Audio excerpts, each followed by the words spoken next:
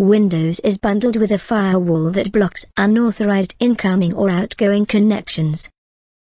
It can keep track of every attempt to connect to an external website or server.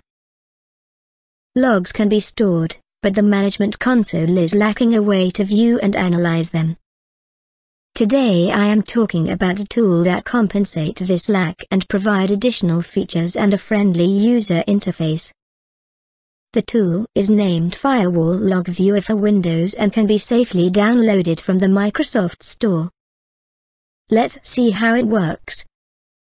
Once started, the welcome page will remember us the default logs folder. We can copy the latest file from there on our desktop to avoid locking the firewall, and then click the Open Firewall Log button. A bunch of data will load. Let's see what's available. A timestamp in the local time zone, the action taken by the firewall, can be allow or drop if the connection was blocked. Under some circumstances the Windows Firewall can miss some events. In that case we will just read info events lost. The next column is protocol.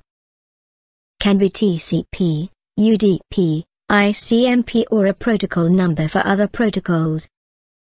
Source and destination tell us where the packet comes from and where it is going. We have the IP address and the port that can help us identify the service involved. Country is referred to the source if is an incoming packet, or to the destination if we are trying to reach a remote IP.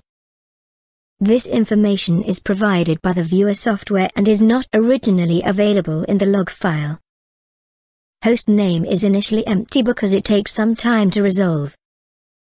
It's recommended to populate this column after applying some filters, to reduce the loading time. The last column is the path that can be send or receive. Send for outgoing packets and receive for incoming one. On the bottom part of the software we have 4 charts to help us have an idea of the top protocols, source and destinations. We can order, filter and group each column. Let's filter for example the column action and country to check any non-local packet that was dropped by the firewall. First, click on the filter icon close to the action column header, then select is equal to, right drop and press apply. Now let's group our data by country by dragging the country column to the left of the grid.